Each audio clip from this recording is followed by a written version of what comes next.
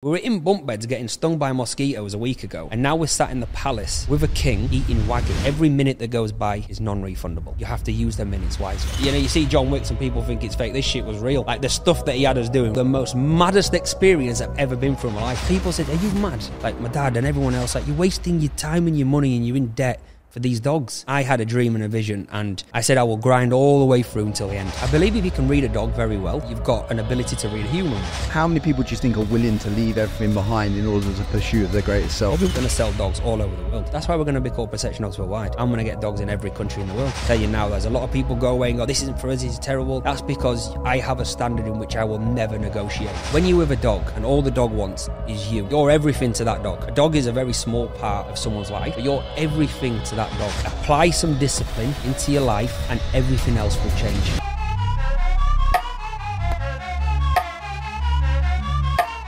And we are back with the Frankie podcast. And today, guys, I'm bringing you another first on the podcast. This one I've been excited to do for such a long time. I've been waiting to get this man in for like literally 2 years now. Leedor, Protection Dogs Worldwide. Mate, welcome to the podcast. I'm excited. Mate, you're hyped? I'm excited.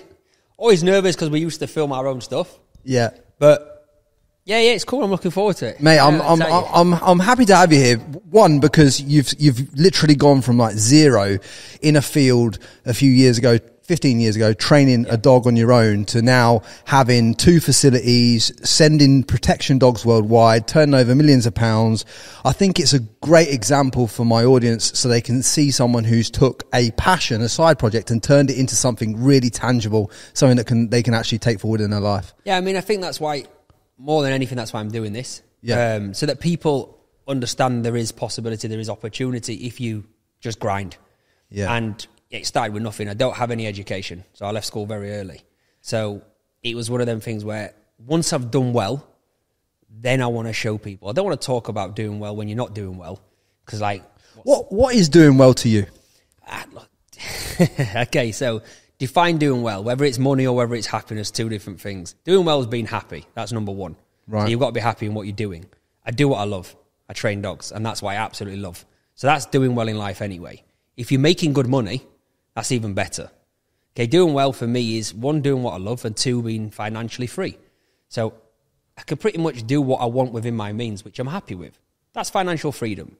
Whether you're worth $1 million or 10 million or $1 billion, if you can do what you want and what's living within your means and what you're happy with, that's doing well.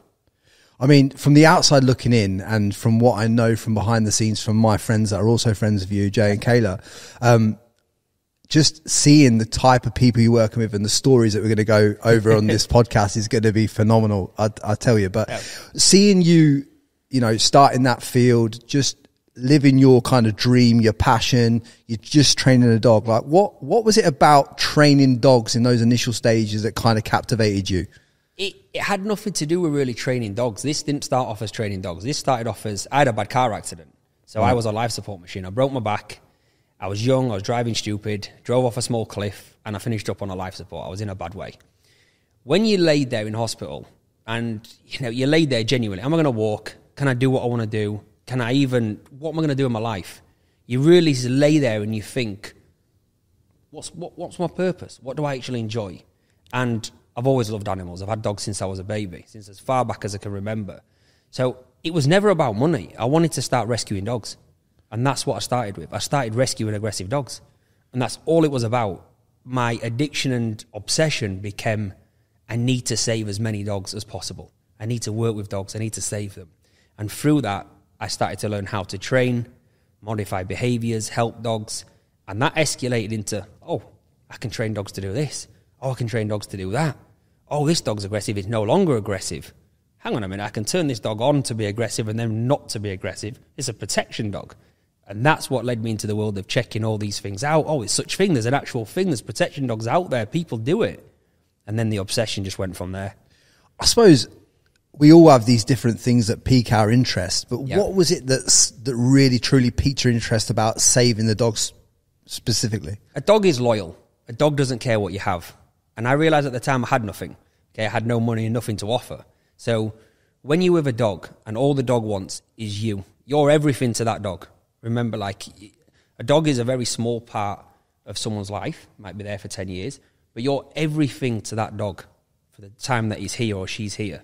So when you're with that dog, they're over the moon, they love you, they love every minute of it, they'd spend every moment of the day with you if they could. That loyalty and love there is priceless. You know, I get goosebumps thinking about it because it's something that you can't buy.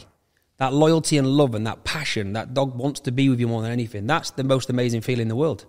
When I hear you talk about what dogs mean to you, is it similar to how I felt when I found podcasting and when I started to put out content and stuff like that? You know, you get lit up by it. I get goosebumps. Look, I got goosebumps. It's nothing I say is like for anything. I don't care about cameras and stuff. I say how I feel always. It's great because I want a lot of people to feel what you're saying right now, not just listen to it, but feel it. Because at the end of the day, you're a man that's gone out there and just done everything by feel rather than, you know, reverse engineering revenue numbers. You've not gone, okay, I can sell a dog for 300k, so I need to sell 5 a year. You've not done that. You've gone, do you know what?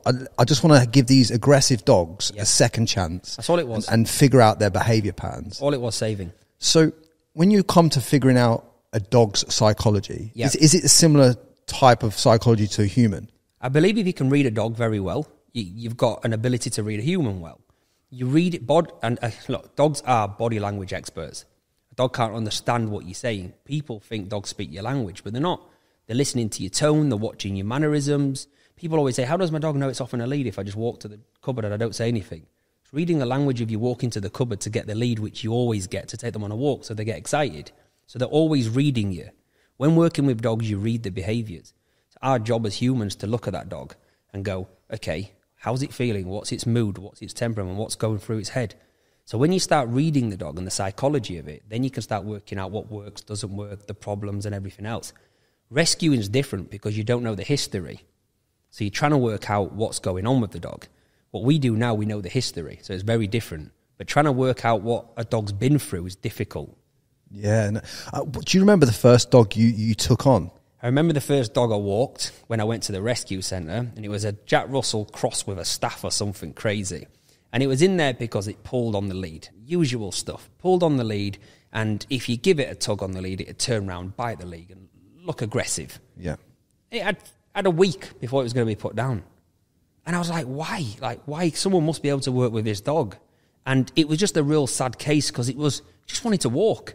And it wanted to be out there, and it was contained in a kennel, and all it wanted to do was be out and, you know, play ball. After playing ball with it and just giving it some love and doing stuff with it, all of a sudden, it wasn't doing the things it was doing anymore. It was mentally stimulated. It was happier. And I soon realised that you can correct and modify behaviours just through stimulation in dogs. Do you think you can correct and modify human behaviour in the same way that you can dogs? I'd love to think. I try motivate people, I try help people, I try show them the light and certain things. I really get a big kick out of seeing people do well, genuinely. Like if I see someone transform their life, it's as good as seeing a dog transform its life because I get the same feeling out of it. But they don't give you the same loyalty. They don't give you the same love and respect. Yeah. There's always something, I think, that can manipulate a human when a dog doesn't care. How many homeless people do you see with dogs and that dog doesn't leave them? Yeah. They're in the street, could go anywhere, stays under the sleeping bag with them. It was powerful when you said before about how you felt that you had nothing at that time. Yeah. And that the dog was the only thing that you had to build a footing off. The only thing. So why did you feel alone at that point in time when you'd obviously gone through that surgery, you're laying on that bed? Obviously, you probably had family around, or this. I had nothing around. That's the thing. I've lived on my own since I was just turned 15. So my family moved abroad when I was young, really young, and just left you here. I went with. It wasn't for me. It wasn't for me. The place wasn't for me. I've always been a big believer of surrounding yourself with good people, and my family haven't achieved much, if I'm honest with you. Yeah, my sisters are very different to me, and I love them, the family, but not where I wanted to be in my life. So I very much understood that early on, and I lived on my own since I was 15. You know, I lived from friend to friend and so on. So I've been on my own since I was young. I brought myself up. When obviously there's a lot of people that listen to this that will have a family that is far from ideal. Yep. But they want to go out there and they want to achieve the world. Yep. And they feel capped by what their family is achieving and what their family is doing, and they feel constrained. See it all the time. What would your advice be to them? Your family's your family, and you can love them endlessly. But you have to go on your own path. You have to accept. If that's not what you want, then look at what you want. See the people. You watch what people do and you think that's what I want to do. And it doesn't matter what the family say. Because the time when I was doing dogs early on, everyone was saying, what are you doing this for? What are you doing with dogs? Like, oh, you've got no money. Like, what are you doing with your life? And even when we started building the business, and it was still doing no good. Only until like a few years ago it started doing better, really good. But like, even during the build-up, we're behind. I'm living with like, next to nothing. The dogs have got heating, but I haven't. You know, you're sleeping in warm clothes because you're freezing because the dogs have got the heating and you can't afford to put it on. And people said, are you mad? Like my dad and everyone else, like you're wasting your time and your money and you're in debt for these dogs. I had a vision. I had a dream and a vision. And I said I will grind all the way through until the end. Talk to me about this dream and this vision that you had in your head at that time. When I saw the light, I saw that not only dog training was what I wanted to do. I knew that. After I started at the beginning, I knew this was me, no matter what. I've always had a business brain, okay? I've always been motivated. There's motivated, and then there's dreams and ambition, and I've always had all them things. I understood really quick when I first, my first bit of money, started doing work with dogs. Someone saw me in the park. Oh, what are you doing with that dog? Doing some training, trying to stop it from being put down. Oh, nice. Can you help me with my dog? Yeah, I'll help you with your dog. Cool, no problem. What do you need? Oh, it does this. Helped her. Great. She gave me a £5 note. I was like, I don't need any money. She goes, yeah, I'll give you a £5 note. I've been paying a dog trainer. I said, oh, really? She goes, yeah, I see him every week. I pay him 20 quid for an hour. And that was that. I was like, £20 an hour? I said, this is brilliant. You know, I could do this. I'd do 20 hours a day.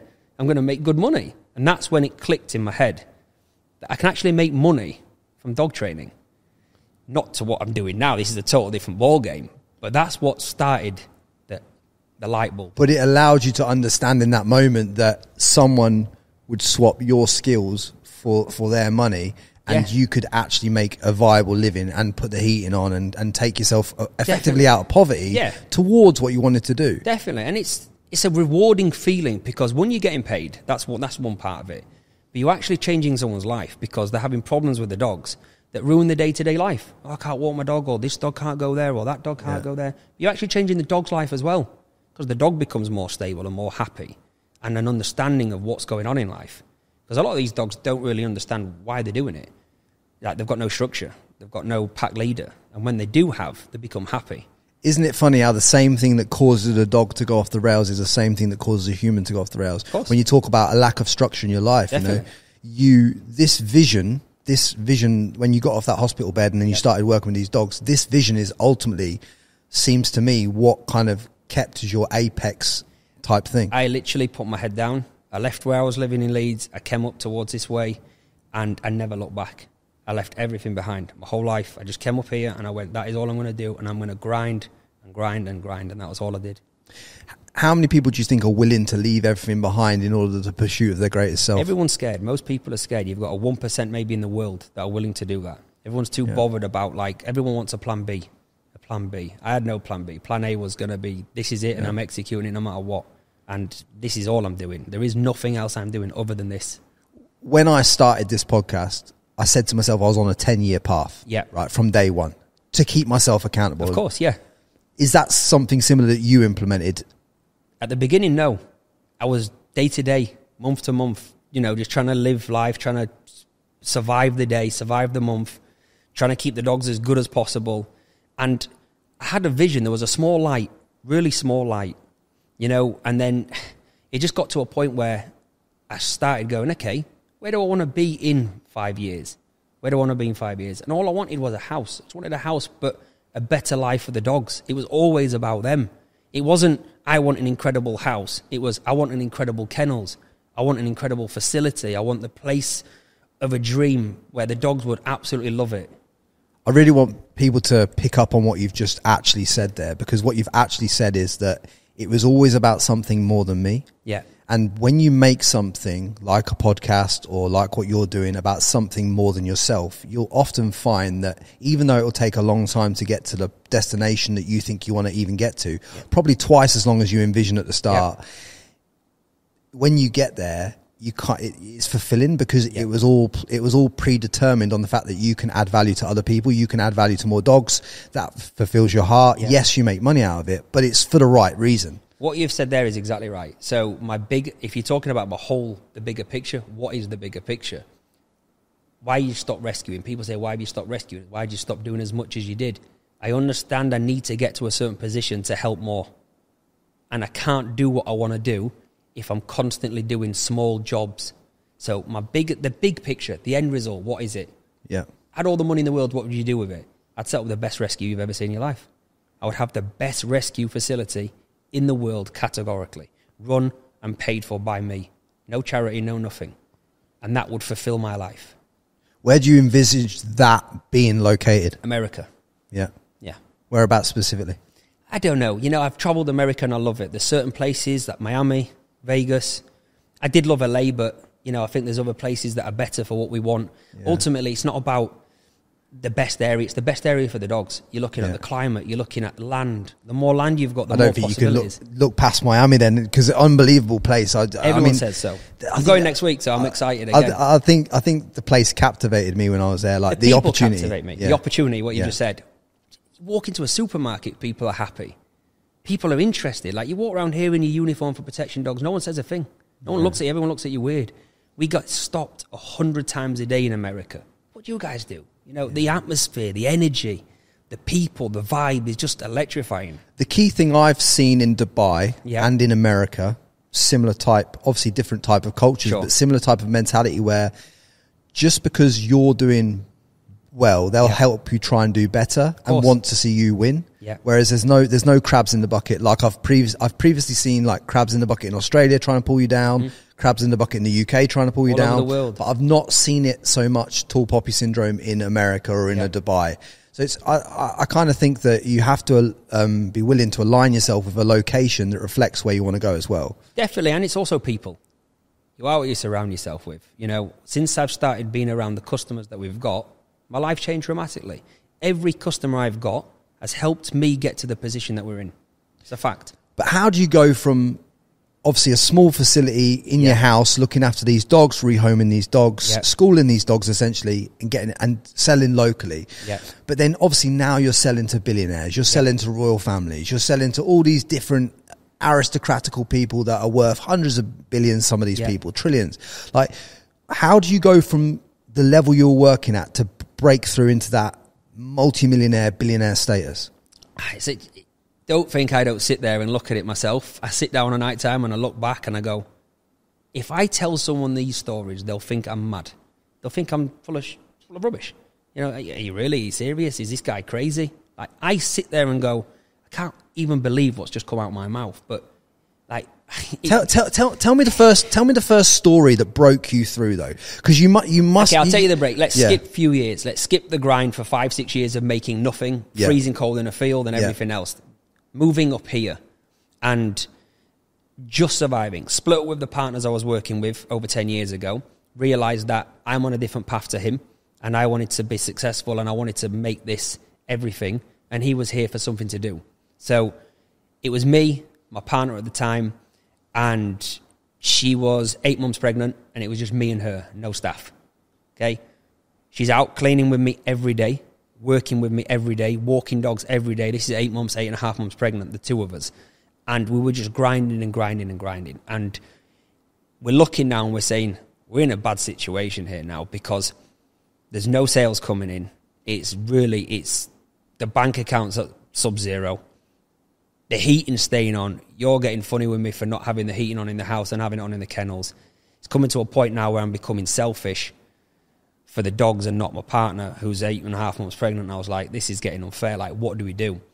And we're sitting around one day and we get a call. And the call's from Nigeria. And talking about dogs. Now, I was willing at anything at this point. Any sale or anything that come through, I was over the moon with. I was like, we need this sale. And these people run me from Nigeria, said they've seen us, they've just been to America looking at dogs, and they want to come see us. So me being me, I said, yeah, I'd absolutely love that. They actually turned up, and I thought it was a joke.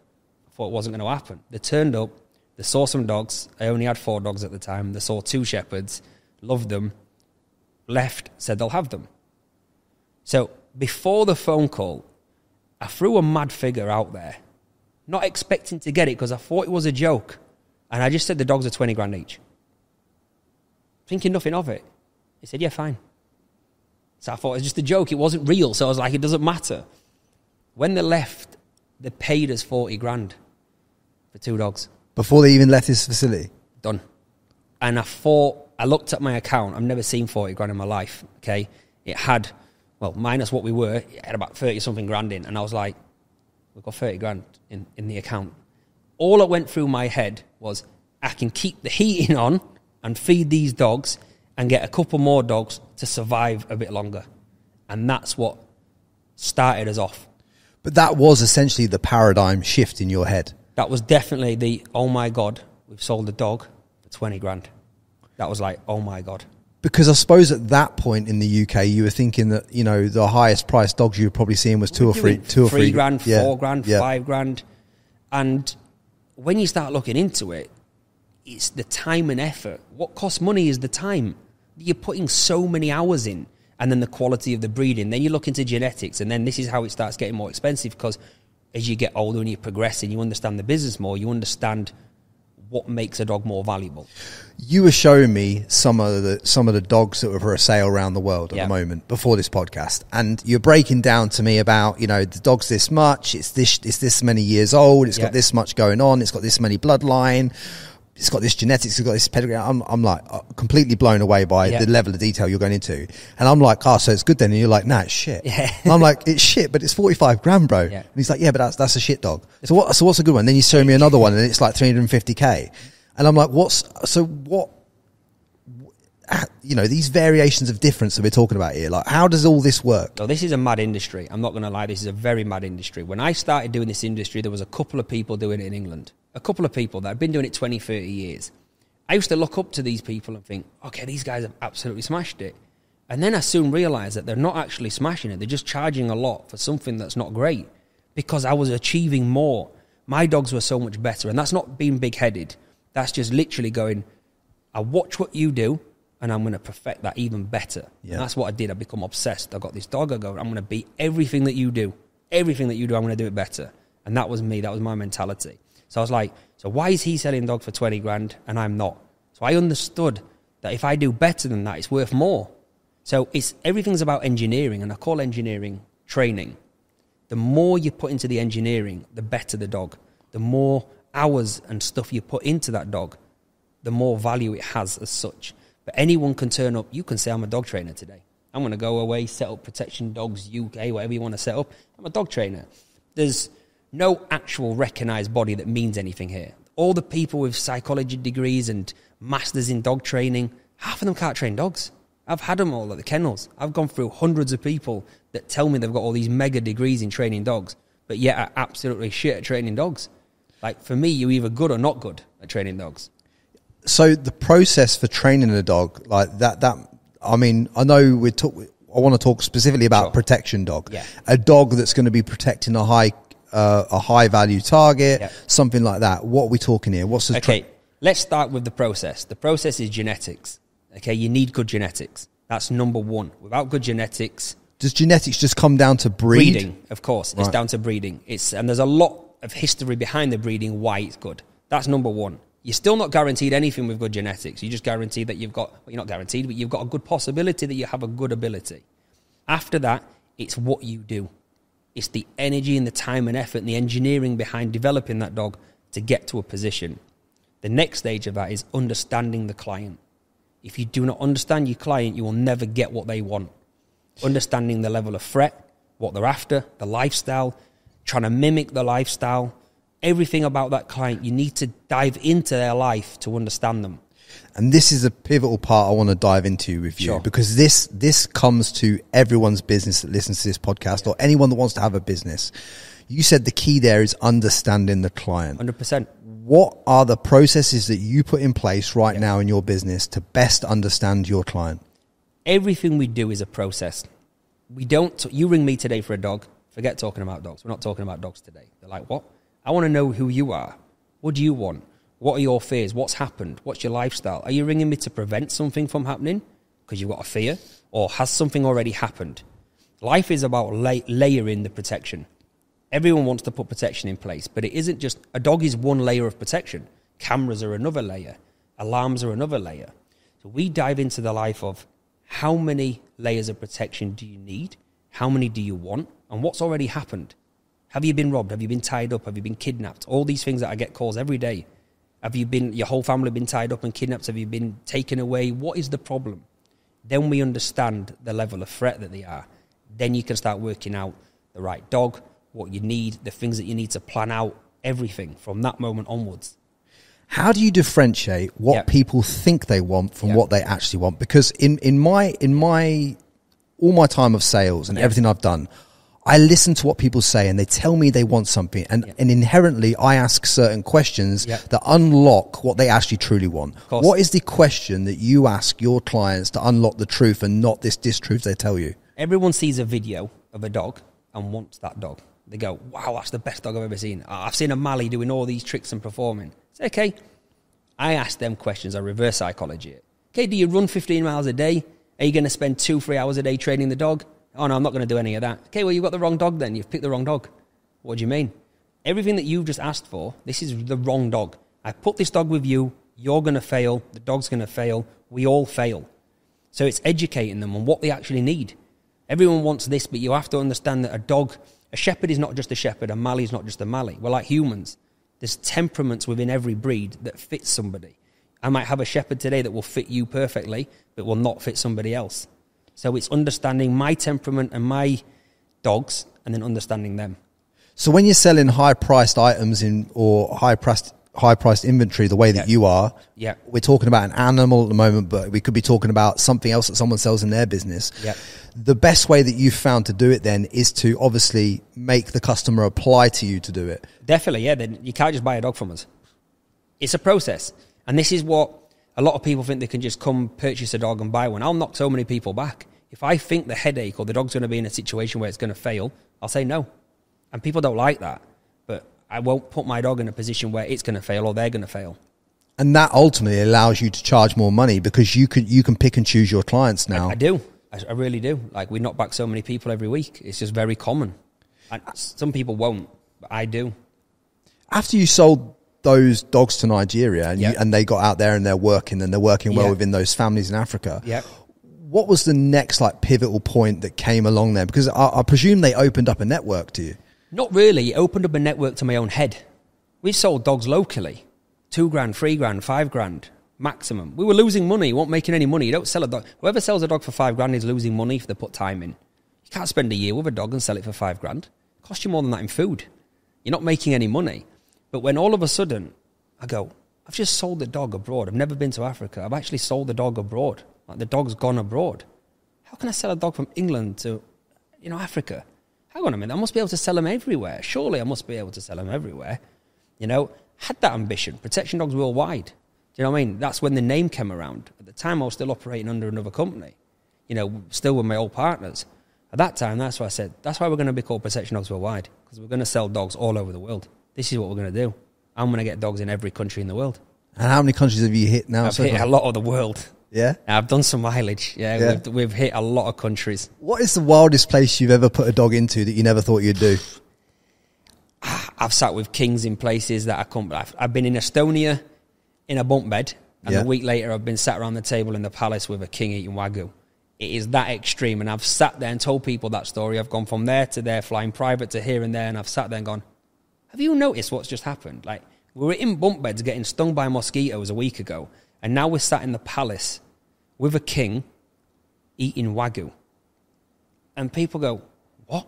Can we say which province these kings are in? Can't say the kings. Certain things, look, some of the NDAs I've signed are mental, and the people you can't mention, but the stories are okay. But I sit back and think, what have I just walked into here? Give me one of the wildest stories that you can tell me about this game, because I know how long have you got? I know how many stories are in your locker, and I want the audience to hear some of the stuff that you've been through.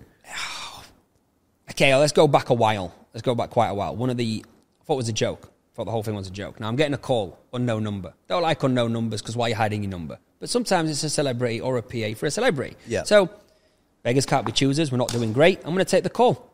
I take the call. Russian accent, strong Russian accent. Talking 7-8 years ago. Okay. Hello, you have passed security checks. I ain't applied for nothing. There's no security checks. Not interested. Put the phone down. Get a call straight back. No, you have passed all our security, blah, blah. Starts talking to me about it. I said, I haven't applied for nothing. Like, what are you talking about? No, we want dog. What? I thought it was insurance or something, like someone's applied. I thought someone's applied for something in my name. I don't pass nothing. I haven't applied for nothing. No, we want dog. I said, you want dog? Yes, my client want dog. So I said, I don't get what you want about security then. Like, he says, yes, we check you. You will pass. So I get it now. Oh, hang on, it's all clicked in my head now. I've gone from being quite, leave me alone to, oh, sorry.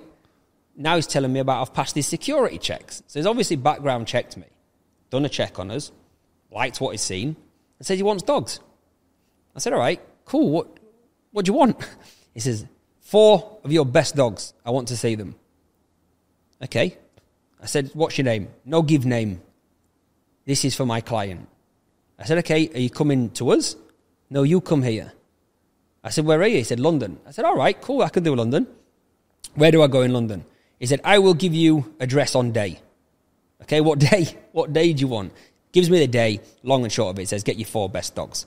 So it's a funny story, right? And I don't tell many people this story, okay, but it's gone by so many years. Now, I ain't got 4 best dogs in at this time. I've got 3 good dogs and 1 dog that's a bit cuckoo, right? And when I say cuckoo, it's fully cuckoo, right? It's got cross eyes, it's a bit doolally, it's on the edge, right? It's one of them dogs. But I said I've got 3, he says, no, bring 4. I was like, well, I'll chuck him in for the crack, right?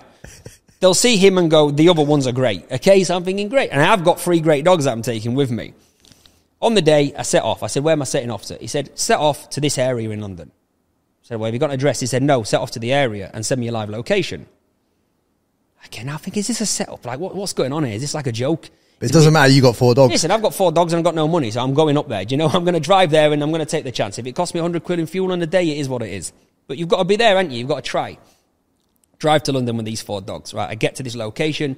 I said, I'm at the location you've sent me. What now? He said, okay, follow me. He pulls up in a car and says, follow me. Now I'm following him. Now I'm not good with this, like, areas. I'm terrible. But he's took me around the block 10 times. And I've realised I'm going around the same block 10 times. Now I'm thinking, this is a proper wind-up. I get to the gates. Finally, he comes out to the window. He says, look, you do not get out the vehicle until we come and get you out the vehicle. So they start checking my vehicles for bombs.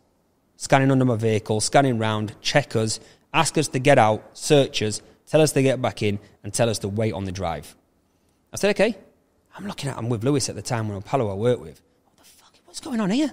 What is going on here? Is this like a joke? Like, we're at this mega house in London, full of security. I'm looking round. There is security everywhere. And I'm talking, everywhere you look, there is a guard stood there with no smile on their face. And I'm thinking, this is a weird setup. This is a joke. They're going to come running out with cameras, and it's a big, like, oh, you know, I didn't know what it was. Comes back to the window, says, okay, listen very carefully. Now, this guy had a strong Russian accent and looked hard as. I thought, okay. He says to me, boss is coming out now. I said, right. You call him boss. I said, yeah. No sudden movement towards the boss.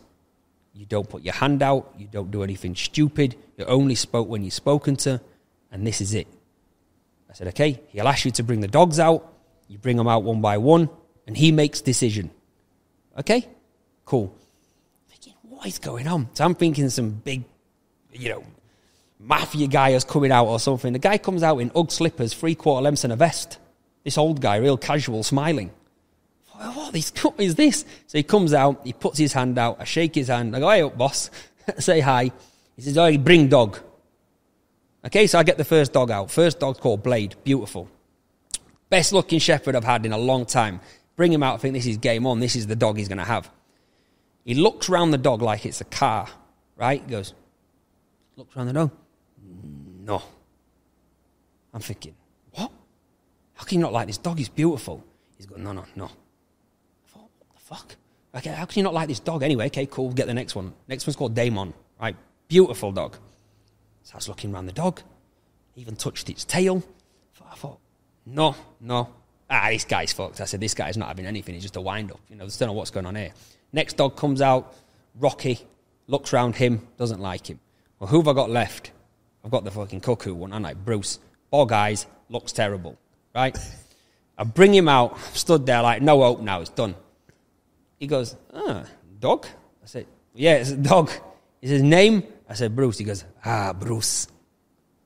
Yes, Bruce. I've looked at Lewis and went, mate, is he mad? He wants Bruce. He said, yes, Bruce, bye. Shake my hand and has gone off. Security guard says, get back into the van. I said to Lewis, is he mad? Is this what's going on here? Comes back out 10 minutes later, the security guard says, yeah, he wants Bruce. I said, he wants Bruce? He said, yeah, he wants Bruce. So he said, how much is Bruce? So I said, it's 40 grand.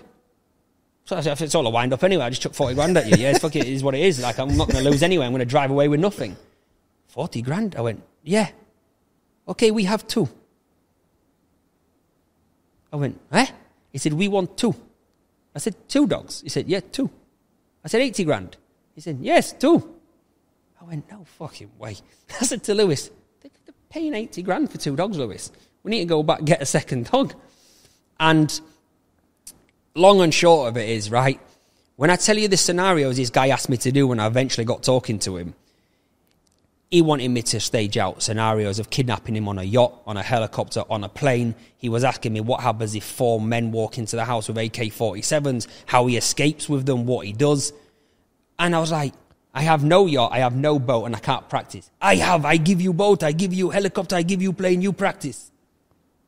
And I can't begin to tell you that year of training with them dogs, what it looked like. It was like something out of a fucking film.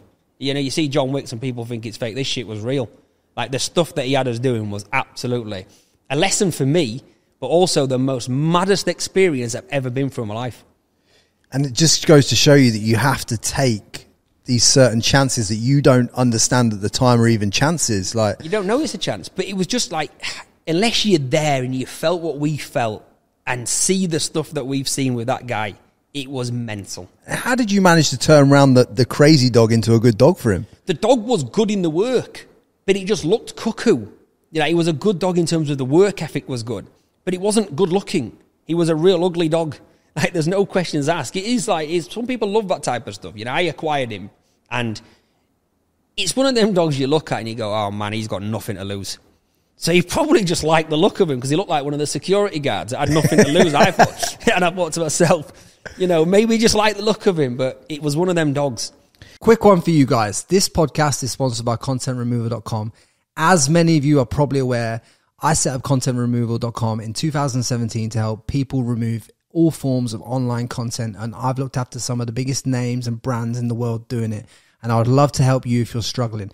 If you're struggling to remove images, videos, search results, fake accounts, or anything online, go to contentremoval.com and we'll help you today. And is that one of those pivotal moments as well where you kind of like, again, paradigm shift, I can charge whatever I like for these dogs? That was the first billionaire. Right. I didn't even realise who he was at the time until I researched who he was, and then I was like, oh my God. You know, this guy is fucking serious. This guy's a big, big fish. And then when you get connected with these people, they just connect you into other people and other things. You become, this is the guys you go get dogs for. Because you sell a dog to someone, it's a sale. But also for us to have a best success, for you to have success with that dog, we need a relationship. I need to be there for you and I need to be there for the dog. If we work together as a team, you're going to get the best results forever. I'm providing you something that's going into your family. So we have that trust already now. But I'm there for you no matter what with that dog. And if I'm there for you with that dog no matter what, we're friends to a degree. And that's where you have that connection with people. It's just a beautiful business model because you get to do what you love to do, but you also get to integrate with other people's families. It's not, and once you sell them a dog, it's not just you sell them a dog. It's not a transaction, it's more. It's you are with that family for 10, 20 years, 30 years then. And repeat buying. Yeah. And then you're with their family because they put you onto other family members and stuff. And that's when I realised that there is a lot of good people out there because you're around success all day. You're only around successful people all day, every day. I mean, some of the public people that I know that you've sold dogs to that are publicly in the domain as saying they've bought a dog from you are Kayla Inez. Obviously, I know her well. We're both friends with her. Yeah. And obviously, you've sold one to Yanni as well from Yanamize. Now, give me a bit of a understanding of what it's like to get someone, a dog like that, ready for those type of clients. We've got a load of celebrities, loads, massive. We've signed so many NDAs. For at the beginning, when we first got your first celebrity, you're like, wow, I've got this celebrity. Then they make you sign an NDA, and you're like, what's an NDA? Oh shit, I can't tell no one anything. I can't even say who I've sold it to. I'm like, gutted. I've wanted to, like, it's the most amazing thing. I'd never asked for anything off anyone. I've always been like, I'll just do what I'm doing. If you're willing to help me, willing to help me. If not, cool. I'm always going to help you anyway. I'm going to do what I've said I'm going to do regardless. We did so many footballers early on. We've done so many actors, loads of singers, but they were all undercover. We couldn't say anything back then. And then when you can do something with the first person where they say, I don't care, say what you want, we'll do what we want. It's quite nice because you get that recognition for something finally. A lot of people don't want anyone else to know where they got the dog from. It's very secret-y. Oh, I got my dog from these people. I'm not going to say anything. I've got the best and I don't want anyone else to have it. So on the internal business side, it works because friends tell friends and you get sales. Exactly. But on the external, where you're trying to grow your social medias and trying to grow your presence, it doesn't help you, right? It doesn't help you at all. And then you've got the promises where you've done favours for footballers and other people that they just don't do what they say they're going to do. People use you. It happens. I learned that the hard way. The typical thing where they say, you know, if you help me remove this content, Frankie, I'll post you on social media. Yeah, I've got nothing. I've got caught like that many times with early days content removal. And then people still try it now. We've had some big names recently over the last couple of years. If you give me a dog for free, I said, listen, I will never give you a dog for free.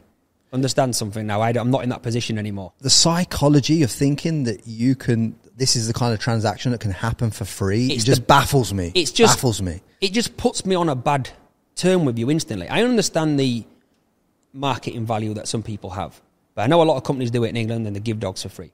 I value what I do way too much and the effort and love I put into the dogs to give anyone one for free. So if you were going to give advice to this audience on how they can increase their self-worth as to what they do and what they're bringing to the table, what would your advice be? If you don't have value in what you do and you don't believe your own value, then no one else will. You have to value what you do. Even if you've got nothing, you have to have value in what you do. So essentially what you're saying then is throughout your whole journey, it's all been your internal dialogue that's taken you to this point. Definitely. So it's that internal conversation. You keep reaffirming that you are worth more, that your dogs are worth 40 grand now. They are worth 300 grand now. All day long. Internal conversation. All the time. I have debates with myself. I know it sounds mad. People think, are you crackers? I'm not a person that needs motivating. I like motivating people. You're internally motivated. Internally motivated. But you need more than motivation in life. Motivation's one thing. You can't be motivated every day. You need discipline. And one thing a dog will give you, if you truly love dogs, if you love this industry, a dog will give you a different level of discipline. If you don't love this industry, you will not have that discipline. Now, what I mean by that is everything that you want to do in your life has to revolve around a dog if you love dogs. When we go for a meal, when we go out, when we do something, when I had my first baby, I had to rush back from the hospital to get my dogs out. On my birthdays, Christmas Day, well, it doesn't matter what day it is. I have no understanding of days. A Monday is a Sunday, a Saturday is a Friday. It doesn't care. I don't care. I have to be there for them dogs 7 days a week, morning to night. And I always plan care for them or support for them when we're not. So your whole life's around discipline for them dogs. So you have a non-negotiable on the fact that you're internally motivated for something you're passionate about, and you have a non-negotiable for what has to happen. As most people have an external thing that they want to achieve. But what you're saying is, I'm just going to do the reps. And the reps in this case mean that I have to do this for dogs, this for dogs, this for dogs, this for dogs. If I complete these reps and do these steps, then the outcome takes care of itself, because that's come from my internal motivation. Exactly. Like everything I do is for them. It's a fact. Everything I do is for them dogs, because they have done everything for me. Everything I have given for them dogs, they have given me. The house I'm in, the cars I have, the people I've met, everything I have got, I owe to dogs. They've given me it. I'm giving them it back. You know, that's how it is. See, I want people to really pick up the internal lessons that you're dropping here, because the internal lessons are the powerful ones. What you're saying is, if you serve the world how you're meant to serve the world will serve you in terms of money, life, abundance, experience. And it has. And it has. It's truly given me a life that I could never have dreamt of. Where the people I've been with, I'm flying on $100 million private jets and stuff. You know, I'm seeing incredible people. I'm with the most amazing people in the world. I'm talking the top 20 and the top 50 of the world. Who would have ever thought, you know, a kid from Leeds with no money, with no education, with no nothing, working out of a field with just a dream, would ever be in these places with these things and these people, driving cars that I've dreamt of touching, that I own. You know, like taking pictures of them as they drive past and now being in the cars and looking at your house and going, oh my God, look at this house. I'm in this house. I bought this house. Who would have ever dreamt? Like, never in a million years. So I owe all that to dogs. I know that, and I'm forever grateful to them. And I repay them every day with what I can. I do the best I can for them. All the facilities are always built around the dogs. When you look at what we do at the facilities, it's not for me. I don't need a TV in a kennel for a dog. You know, what do I need that for? I don't need to have the best flooring down for a dog, but I do. I do everything for them so they can have the best possible life until they go for the forever home. But how you do one thing is how you do everything in your life. That's my life. That's my goal. I'm determined. I've got no negotiables. I do not negotiate the well-being of a dog. That is my life. But it's interesting because from the outside looking in, I'm watching you build this unbelievable business, and I just see it as same with the podcast for me. It's such a good networking tool in order to meet the people and to be in rooms that I'm in and to be in conversations I know you're in. And now obviously you're developing this app. And that's all come through following this purpose. Go on, tell me. Yeah. The story's mad, okay? Who would have thought I would develop an app, okay? I'm a dog trainer. I train dogs. I don't do anything to do with apps, okay? This is why if you do well at something and you stick to something and you believe in it and you surround yourself with good people, honest people, you will finish up around the right circle of people. And when you finish up around the right circle of people, everyone wants to see you do well. And when you're in that circle of people, you can only go one way. Yes. You can only go one way. If you're around people that want to see you fail, you will fail. Get rid of all that stuff out of your life. Go with people that only want to see you do well. And you need to be around successful people. You have to be around successful people. If you can get around them, it's infectious. It's an energy. So, as you progress in the business, you start dealing with billionaires and millionaires and successful people. They have to be to afford these dogs. Went to Australia to sell a dog. Met Kayla and Jay for the first time. When you meet someone good, I believe I'm very good at psychology. Met them within 10 minutes. I knew I'd be friends with them, regardless if I sold them a dog or not, for life. I knew these people were friends for life. Fact. We're only meant to meet for breakfast. Spent every minute of every day with them, lunch, dinner, everything. Coolest people ever. Then looked into it. I don't really research too much on my clients. I like to speak to them as people. I don't care what they have. I'm not interested in what they've owned. I just want to know them as people. That's all I care about. Then I looked into Kayla and I realised she's got an incredible app. She built one of the best fitness apps in the world, probably the best fitness app in the world. I was like, Kayla, I've always wanted to build an app, right? So I built an app at the time because I wanted to give my dog training skills to other people so they can learn and progress. So long and short of it is I built this app. I didn't build it myself. I paid someone to build it. It was very cheap. Sat round the table with Kayla and Jay and Joe at the time who came with me, and it was for breakfast. I said, do you mind looking at something for me? Just cast your eye over this app. It's about to go live. I spent 2 years building it, thousands of videos on it. What do you think? She went, oh yeah, I'd love to look at it. I give her my phone, and I just see her flicking and going like this. Thinking, what? She didn't approve of anything. She's got, oh God, ugh. I'm thinking, what? She said it's the worst app she's ever seen. I thought she was joking. I had a sip of my coffee. I went, come on. It's the worst app I've ever seen. She goes, horrendous. She goes, the idea and what you've put on it is genius. But the way you've designed it, developed it, and the look of it is shocking. Don't do it, we'll ruin you. I said, what do you mean? She goes, you'll never do well with this app. I said, so what do I do? She goes, well, I'll help you. I like you. I said, really? She said, yeah, I'll help you. Scrap it. I said, what, scrap the videos? I've spent 2 years filming. There's about 800 videos on there. Editing, filming, spending all my day. Scrap it. So I took it as a life lesson. I wasn't too proud. I turned around and I said, okay, I'm going to listen to the expert. I'm around good people. She has no reason to lie to me. She only wants to see me do well. I could see that. I could feel that. I'm going to take everything she says on board. And she said, this is how it needs to look. This is how you need to do it. This is what you need to do. And I said to her at the time, I'd love to work with you and Jay. I think you're great. I think you're brilliant people. I'd love to work with you both. And that's how we finished up developing Doggit. And from that conversation at breakfast, Doggit will be $1 billion app. I'm 100% sure of it. Because the plans and ambition I've got for that app is huge. It's launched, it's gone live, but it's at the very small beginning of where it needs to be. But it just escalated over the next couple of years after that. Kayla's key skill is branding. That's it. And being able to see what the audience wants and how they want it to look so they can buy it. Her brain works in a crazy way. Yeah. You sit around a table with Kayla and you know yourself, you've sat with her. Her brain works and she reels it off because she has to say it as it's coming. And it works in a mad way, but it works. Well, put it this way. I went to dinner with her, and bearing in mind, at this point, I've looked after her and her businesses online for a long, long time at this point. Yeah. I sat down for dinner with her about a year and a half ago and said to her, you know, are you ready to come on the podcast now? And bearing in mind, I'd done my apprenticeship in podcasting, so I'm pretty proficient. I was doing numbers, everything. Yeah. She says, no.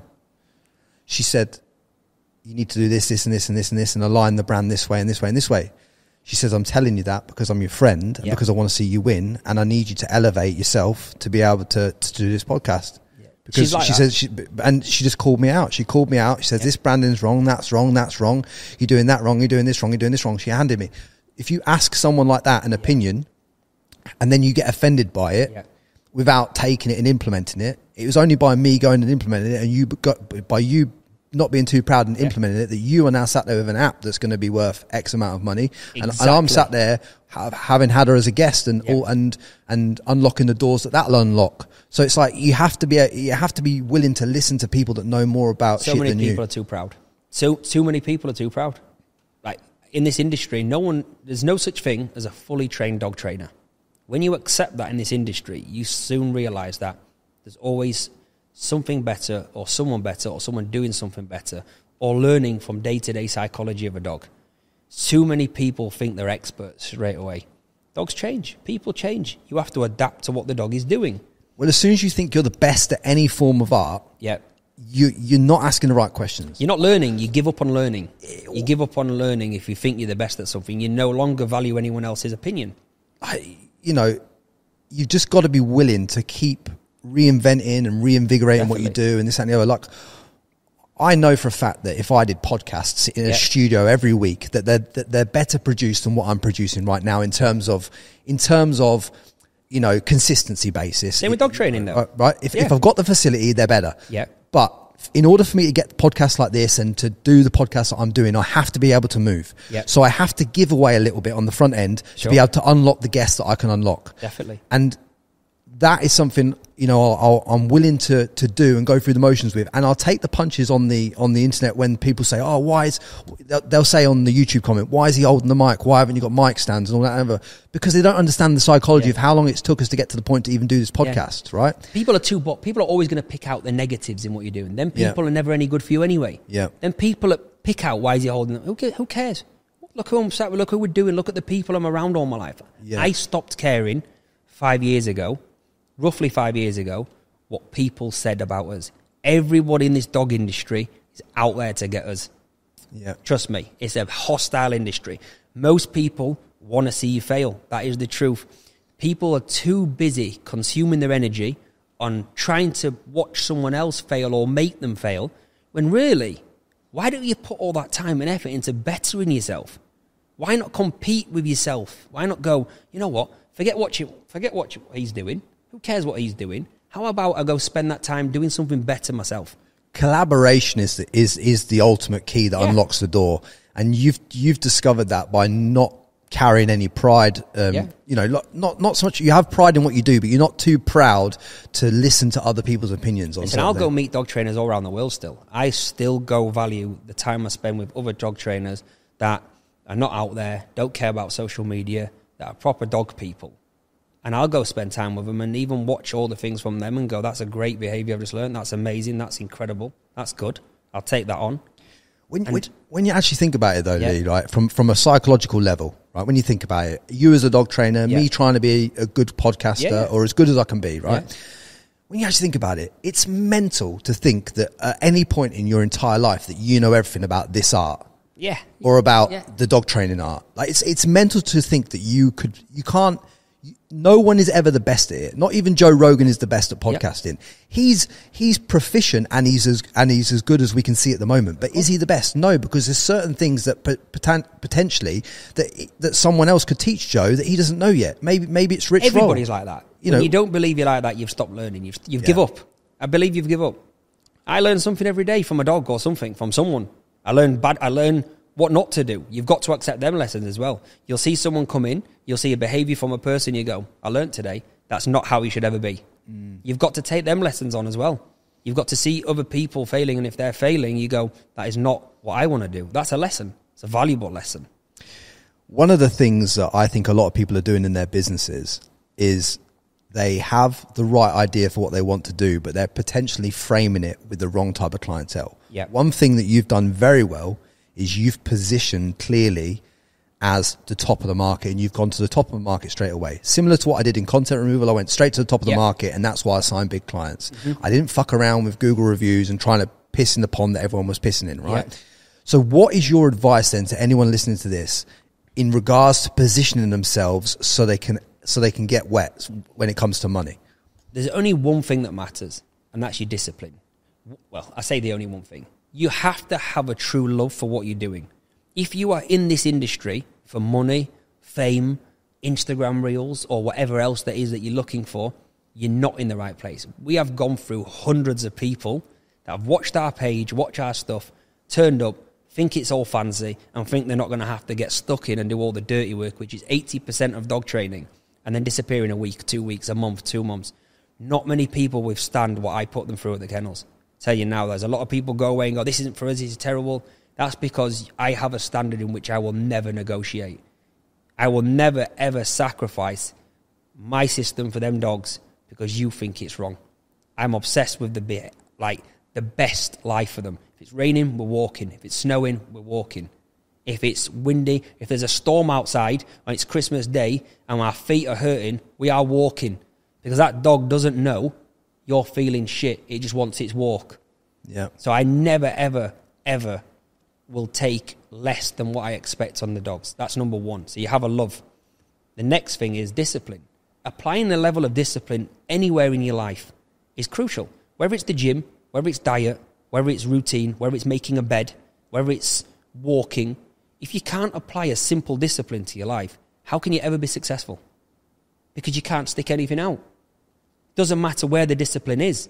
You have to have, I can do something for this level of time, regardless of what's going on. I will never stop. I will always do that. That's discipline. That combined with what you love will create success. Yeah. I love the fact that you said that, because I think if you just concentrate on the rep rather than the outcome, that is where the discipline is formed. It's the days that you don't want to do it. The dogs don't give you that option. I've had COVID, I've been ill, I've broke my back, I've broke my hand, I've broke bones. Do you think I can sit in bed and go, I can't get out? My dog's not going to go out today. I'll limp around the fucking field with the dog. I'll wheel myself up the street with my dog. You know, we'll do everything that's possible. Don't care. The dog doesn't care that I'm ill. Got a bad throat. Oh, I feel a bit cold. Doesn't matter. The dogs applied discipline to my life like nothing else. Go for a meal. Okay, I'm not drinking. I don't drink. I go back. I've got to get my dog out. Come on, you've got to get the dogs out. I've got to get the dogs out. Oh, it's a joke. It's a common joke between friends now. I'm in Leeds. I go for food. Looking at my time. Looking at the time. What are you looking at the time for? It's been 3 hours. I've got to go. When I tell people I don't drink, Yeah. they think I've never had alcohol. Yeah, and, yeah. and they think I'm crazy. But I try and explain to people I can't afford to drink because I can't have the time off to feel shit. I can work. I've got too much. I already think life's too short as it is. Like, there's so much I want to do. Yeah. And same with you. I know when you got that purpose, that ingrained purpose within you, you can't just fucking go and drink and piss it up and sit in the pub and talk bollocks with people. Whatever you do wrong, you've got to pay for the next day or the same day. Yeah. You've got to pay for it, regardless. We had a Halloween party here not so long ago. Okay, it's the first time I've probably drunk in a while. Do you think I didn't get up in the morning at 6 and do the dogs? Felt shit. I took that sacrifice. That's a sacrifice. I had to do it. No matter what, I'm not going, I feel rough. I'm in bed. I feel shit for myself. Sorry. Get up. Fucking work. No choice. You've got to get up. You've got to do it. So you take your dedication to the point of view of like same wake up time, same bedtime. Mate, we go to bed early. I go to bed early every night. I get into bed early every night. I'm strict with the gym. I'm strict with certain things. I'm strict with like certain health things and food and things like that. And I apply discipline everywhere I can in my life. The hardest part is balance. People always talk about what balance. Where's the balance in your life? It's the hardest part.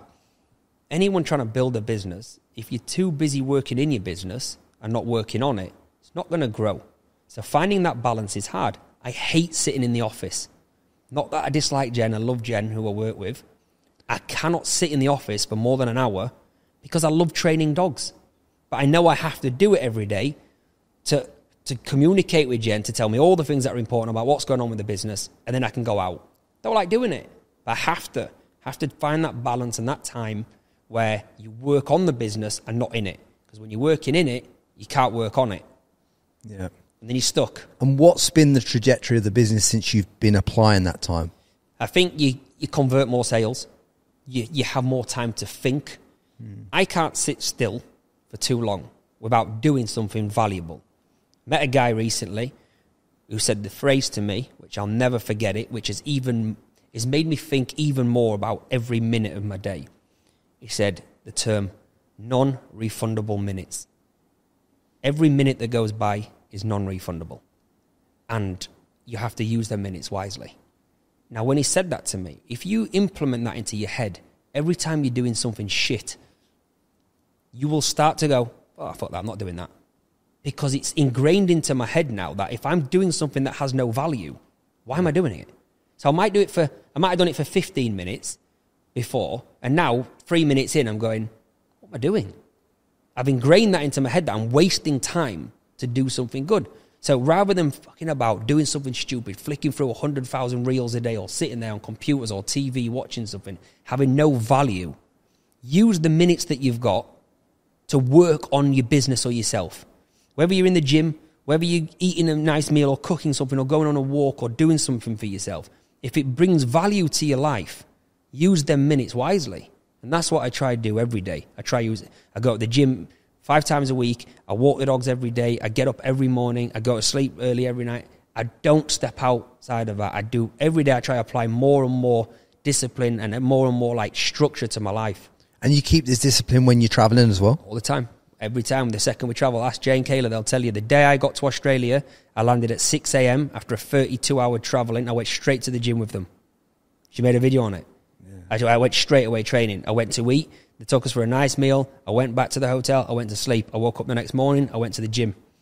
I was fucked. But I did it because I even got to America. First thing I do is train. I don't go because I want to go at that point. I'm so tired. You're jet lagged out your mind. I go because my mind's telling me not to go. So I have an argument with myself.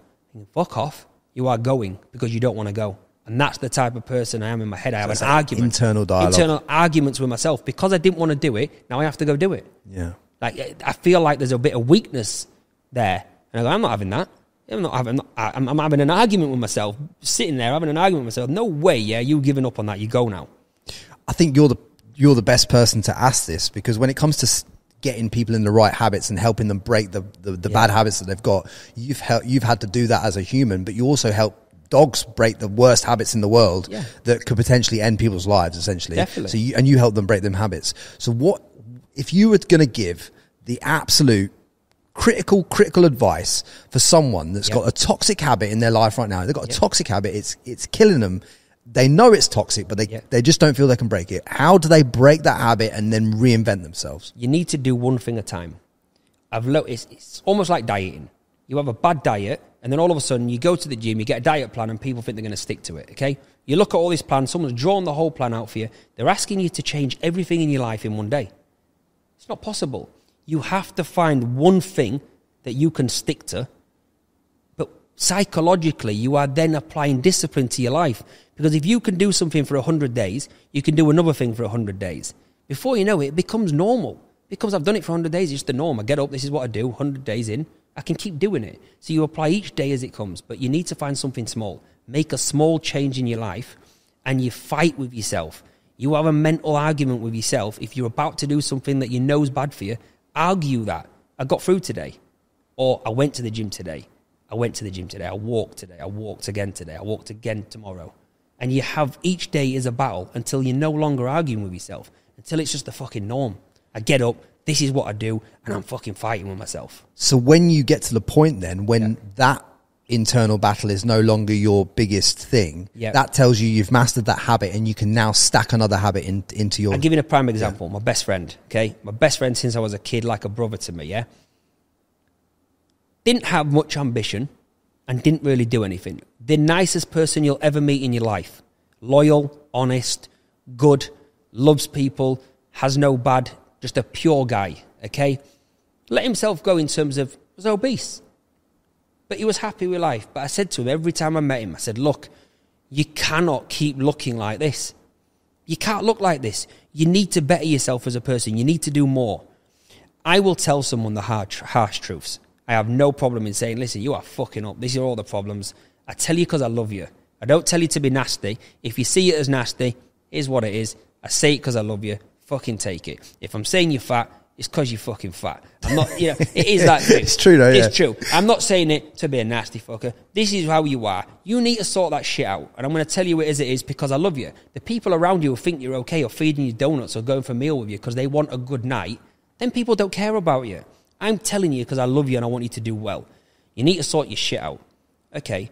All of a sudden, after plugging, a transformation in his head. You've never seen anyone transform themselves in 3 years like him in my life. But what has it done? Forget how he looks, okay? He's applied a discipline to his life with dieting and training. Not only does he look incredible, what's become of him?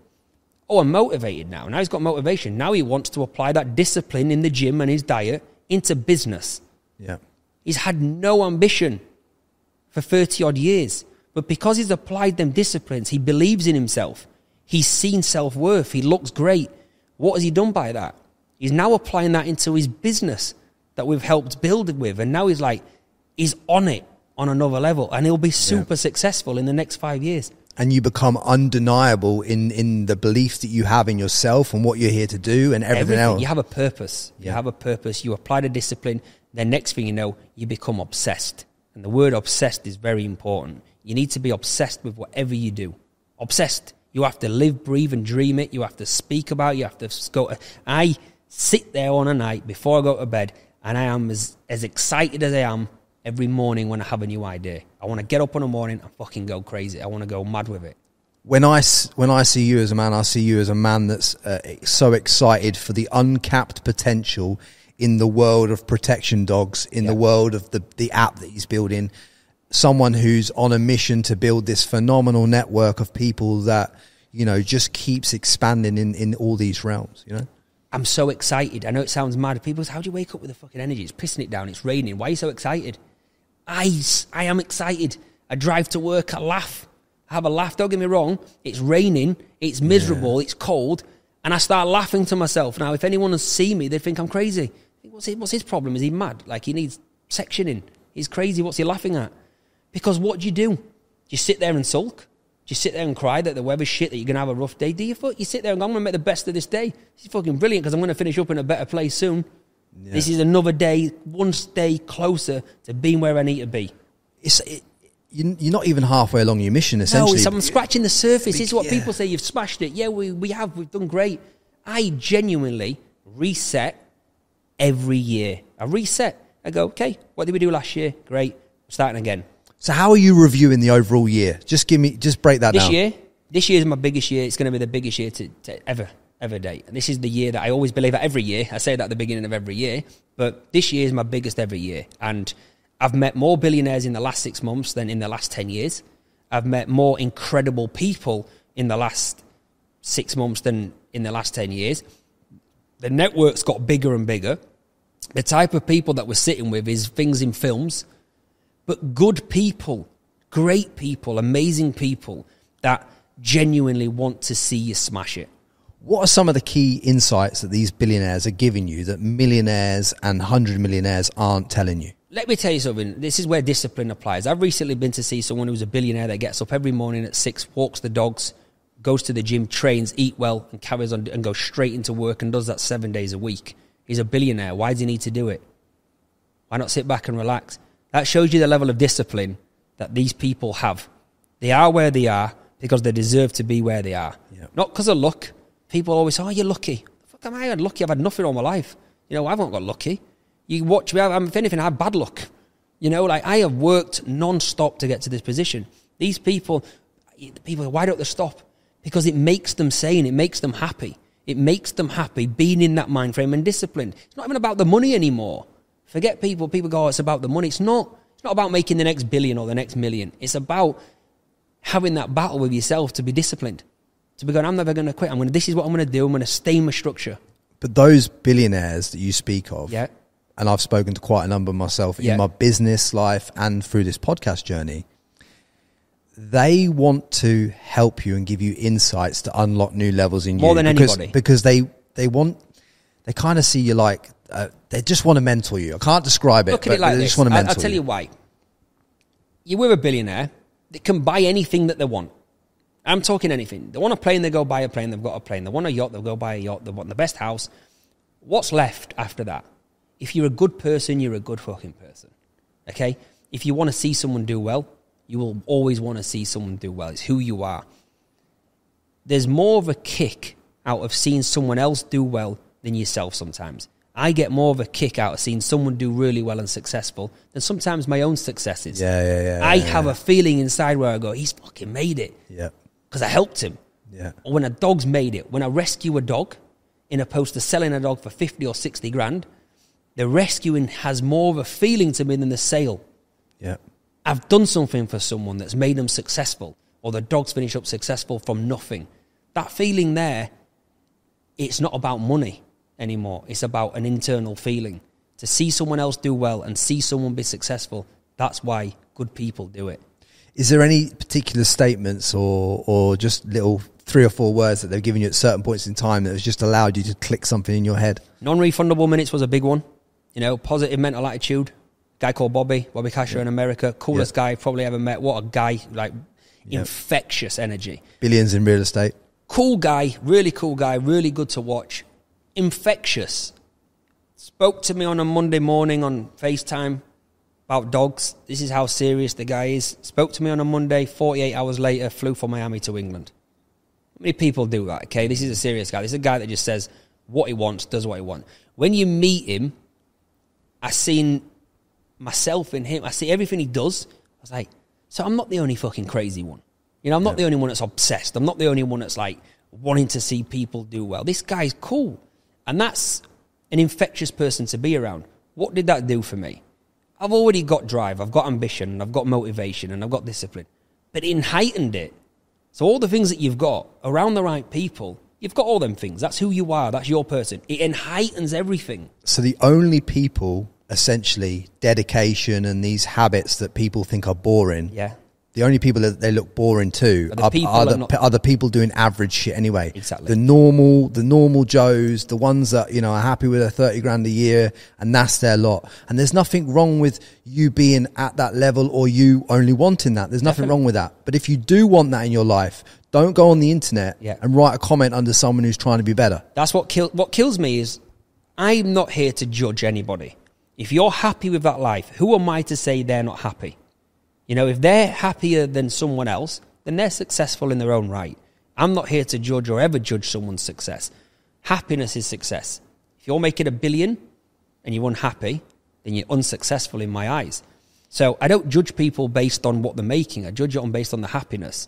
But what frustrates me is people want to do well, but they hang around a certain type of people that are happy being average. What do you define happiness as? Happiness is... Well, it's a deep question, okay? Deep question. Health is one of the most important things. You can't buy that. You need your health, okay? But happiness is, it doesn't matter what you've got, doing what you love. Remember, we wake up on a morning and go to work. How many hours of the day do you work? It's the majority of your life. You work, eat, sleep, repeat. So if you're not doing what you're happy, if you're doing something that you're not happy with, that's the majority of your life. So you need to find something that you enjoy. Or, I always say to people, how do I just do something that I love? Go work at a supermarket, but with a vision of building something in the background to get to where you need to get. Yeah. Don't just go there and be there for a year to pass time.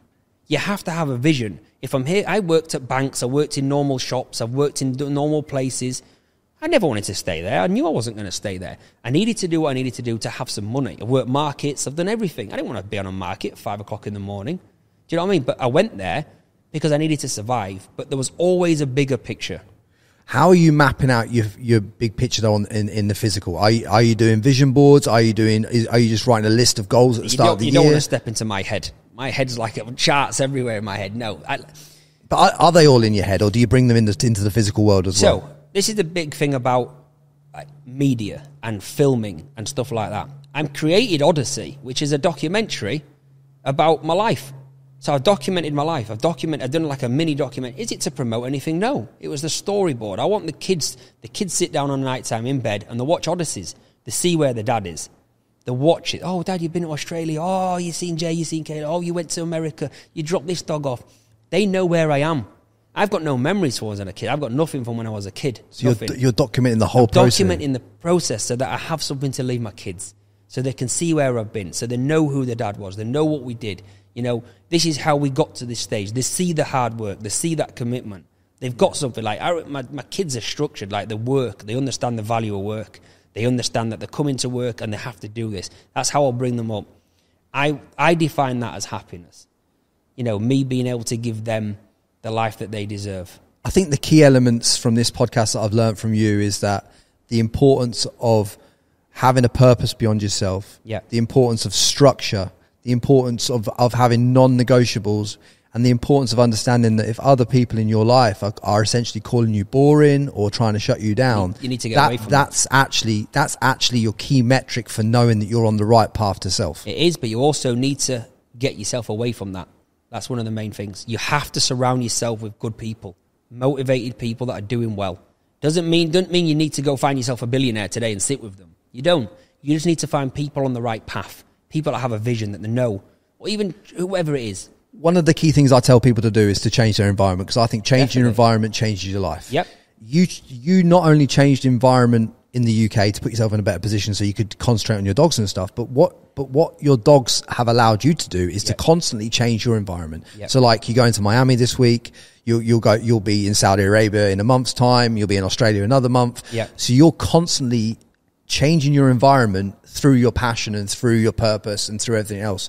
So you've essentially created a flywheel effect with everything. Exactly. And I think that's what I want people to get out of this podcast is the fact of like, you've been on a lot of these, lots of little steps. Okay, pivotal moment, little step, pivotal moment.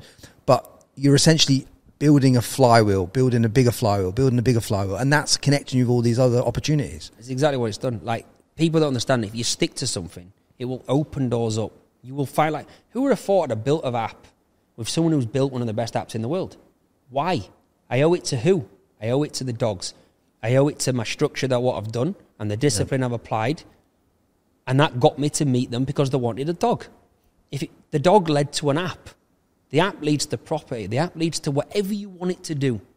How are you guys promoting the app and getting the app into the world so that it can be this $1 billion So Kayla's thing? Kayla, who you already know. She's very structured. She's very disciplined. Again, a very disciplined person. Neither of them drink. They're both trained. They're both completely structured. Super similar to myself, and that's why we got on so well. Me, her, and Jay are like peas in a pod. We get on so good. That's why they're successful in what they do. So the apps took longer to launch because of the pickiness of what it is. I've stepped back and said, cool, I want it to launch. I've been eager. I've been filming non-stop for 2 years. It's got to the point now where it has launched. A soft launch is a soft launch. I see it as the beginning. People go, the app's amazing. I go, yeah, but I see so much more for this app. I want it to be the biggest dog app in the world, where I bring all the trainers, all the good trainers from around the world. Collaboration, you see? Collaborate, them and us, so they can network themselves, so they get the credit they need. Not just us. Not just we benefit from it. They benefit. The people that are putting the hard work in them fields and working non-stop, if they have a platform to promote themselves and work themselves and show their skills to the world. This isn't about taking business off anyone. This is about building business for people. Yeah. So the industry, the dog industry, even when you're talking about competitive dog breeding like Crufts and stuff, it's so competitive. Everyone hates each other. Yeah. That's the kind of industry we're talking about here. And what you're saying is, let's make it collaborative. Let's make everyone help each other. Everyone knows you are better as a team. Instead of hating on someone, work with them. Say, why hate on someone? All right, there's people doing stuff wrong. Forget them people. Them people are never going to do good. But why hate? Why not just work together, build a team, help each other? If you can put money in his pocket and he could put money in your pocket and you all help it, what a feeling. What a feeling when you're all helping each other and you're all winning. What is the point in winning on your own? What is the point of me sitting in this barn on my own as, a multi-millionaire if I haven't got anyone good around me? What do I do with myself? I noticed when I came in here and some of the staff members that work here, they just seem to love what they do because they just genuinely love the dogs. They love training people. They love the facilities. They get to do what they're passionate about. They're flying all around the world. They're getting their whole life is essentially being facilitated. That's the hardest process of this business. And I think anyone that owns a business will understand and value what I'm saying in terms of it's a dark place. The reason it's a dark place is because you have got the responsibility. I've got 20 people working for us at the facility. Now, you are responsible for all of them people. The wages, the money, making sure that they could do what they're doing and how everything is. Finding a good team is the hardest thing ever because people have to align in what you're doing. They have to have the love. I'm not saying everyone has the passion or the drive that I have, but the love and the care for animals is number one. People become jealous of other people. We take one member of staff abroad with us, the other one believes they should have done it. Instead of cheering them on. Cheer them on. Why don't you work a bit harder to get to where he or she is? Yeah. Why hate on them? Why start spreading rumours? And that's what we find difficult, finding a good team. And that's why people say, how come so many people come and go? That's just life. I will not hang on to negative energy. I won't have people around us that are bringing other people down you have to get rid of that out of your life. And I've learned that. So you have to hire slowly and cut fast. Yeah, it's a hard process, but I'm building a team of winners, and everyone around us will win. Everybody around me, I want to win as much as me, if not more than me. I want to see them all smash it. Yeah, that's what I want to see. Because I mean, some of the lads and girls that work here are probably just country people. They wouldn't get to see or wouldn't get the opportunity to see a billionaire's house in Miami on a Wednesday afternoon unless they were working for a business like this. And let me explain something. It's like people think you have to have like a really good education to do what we do, or you have to come from a certain background. The people that we have at the kennels, most of them are taught by me. You've got lads that have been window cleaners, gardeners, shop assistants. I'm looking for a type of person, not looking for a skill set as such. A teachable person. I'm looking for a teachable person, a disciplined person, and a respectful person, and someone that loves animals. That's the number one anyway. That's non-negotiable.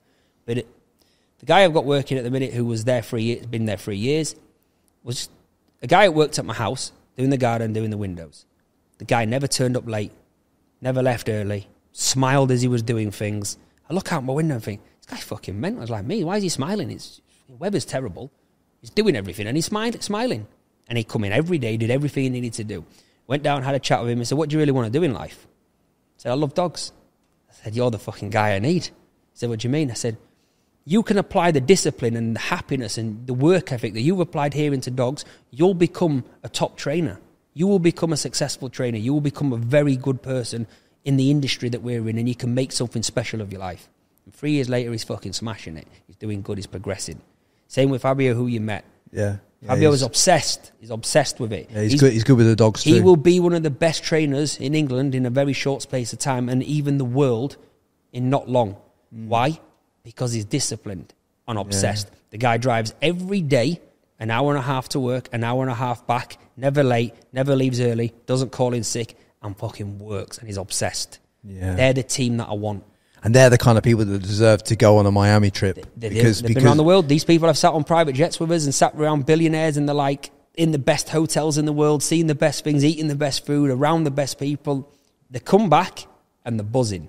The people who come back and dip are the people who don't have any discipline or ambition. That's fine. They can go. And it's for you. It's for you as a boss, as a mentor, as a business owner to inspire and instill that in your staff. Exactly. So if you got a high turnover of staff, whether you got a high turnover or a low turnover, that's your fault either way. Either way, so it's all reflective of how you are as a person. Definitely. And look, I accept a lot of people go and people can't hack it. But that's the price you pay when you have high standards. That is the price. You've got to accept. You do not go, oh, it's all right for now. It isn't. You can't. As soon as you feel like that, you get rid of them, don't you? You have to. I have to go. I have a certain standard and a certain person that has to be around us. Yeah. People change as well. Don't get me wrong. People start off good. But then 6 months down the line, all of a sudden they dip. 7 months down the line, they're dipping mad. 8 months, they ain't got it in them. That's where discipline comes in. Because you might do something good for 6 months. People can stick something out for 6 months, but 7 months, 8 months, it's raining, it's windy, it's cold. I'm not getting what I want out of it. I'm seeing nice reels. I'm seeing Instagram videos. Where am I? Why am I not doing it? I did that for 10 years. Yeah. Just to even start. To even see life. Yeah. To even get on a plane. They've done it for 3 months, 6 months to think they deserve to be on private jets, living the dream. Like, I fucking grinded for 10 years for this. You lot have walked in at a position where you've even got the ability to go see these things. Yeah. And even the facilities that you've got that they're working in are not bad, are they? Let's be honest. Listen, it's like Hollywood. It's like Hollywood for dogs. Show me another dog facility like these in England. I've spent hundreds and hundreds of thousands just on here, just in this room alone, around the outside of it. Everything. It's an incredible place. Yeah. You know, it could be better. I look at everything, it could be better. Of course it can. But in terms of like, it's amazing. Mate, I just want to say to you, like, I think what you've achieved and the adversity you've had to go through to achieve it and to kind of get to the level where you can kind of somewhat, I think even yourself can somewhat look at this and go, do you know what, I'm a little bit proud of myself and what I've done. You get that sense of achievement. It's nice. You get it. You feel good. You feel nice about it. But I know that there's that part in you that goes, oh, I want more. And that never. And I just want to say to everyone who listens to this podcast, that's never going to go, no matter what. No, I won't be saying without it. Look, it keeps the fire in me. Keeps my purpose. That's the thing. Like, you can, if you're happy, you're happy. Call it a day. You know, stay where you are. It's not me. Can't sit still. I'll tell you what I'm going to say to you on the podcast. Yeah. When this smashes it. Yep. And we do part 2. We'll do part 2 in like somewhere like Miami. We'll be doing part 2 in America because we'll be in America very soon. I reckon we'll do part 2 of this in America. Yeah. But I just want to thank you for your time today, coming on here and dropping your wisdom. And mate, I want to see you smash it on all levels. Continue to do so. But I love to ask this question when we leave the podcast because I think it summarizes it for the audience of what they can really crystallize and take away from this episode. But if there was like one golden nugget of advice that you could just leave this world today, but you couldn't leave the dogs or the training or the app or anything else, but you could just leave one piece of wisdom that cuts through all the noise of all the shit that's going on in everyone's head right now, what would that be for you? I'd say apply some discipline into your life and everything else will change. Just apply some discipline, small steps, day by day, and believe in yourself. Because I was a kid with nothing, with no education, I've had no help, and we've got to where we've got to now, and we're only scratching the surface.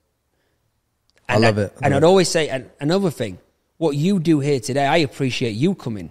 You've come to do this on me, which gives me a nice feeling of, I've achieved something, because you sat here with somebody, like, who wants the podcast me? But for you to see the value of what we've done is a nice feeling as well. I want to bring people podcasts that haven't been done before. Yeah. So, look, I can reach out to all the Tony Robbins of the world and the Alex Hormozis and all these that, but they've been on lots and lots and lots of podcasts. Yeah. And although, yes, I'm going to have these people on at certain periods of time and I am going to do them, I want to bring people that have took themselves out the trenches from nothing into something so that the audience can understand that anyone can do it and absolutely smash it. But that's a good thing because you want good for people that have come from where I've come from. Yeah. Like that gives people hope. But I'm also, what you're saying that you've done is what I'm in the pursuit of trying to do with my podcast. Yeah. I'm trying to build the best, I am building the best education podcast in the world. Yeah. It's going to take me years probably because of just the nature of how it goes. And I haven't got the facilities that some other podcasters have got, so to speak. But you'll get there. But I'll get there, and I'll get there with relentless action towards putting out the content that's purposeful to me. Yeah. This being one of those episodes. So I just want to say, mate, I really appreciate you. It's been an absolute Thanks pleasure. for having me Thank here. you. And guys, do me a solid favor, subscribe to this on whatever platform you're listening to. I really, really need you to hit that subscribe button on YouTube. On YouTube alone, I've got 97% of the audience that watch week in, week out, and they haven't hit subscribe yet. If you could just hit subscribe, it means a lot to me. On Apple and Spotify, if you could drop us a review and all that stuff, that all helps too. Put this in as many people's ears as possible. I am actually trying to go around the world and add actionable value from podcasts in your ear week in, week out. And I don't think anyone else is doing it the way that I'm doing it. I hope you enjoy it. Much love. Guys, do me a solid favor. Drop a comment below this video and let us know who you want on the podcast next.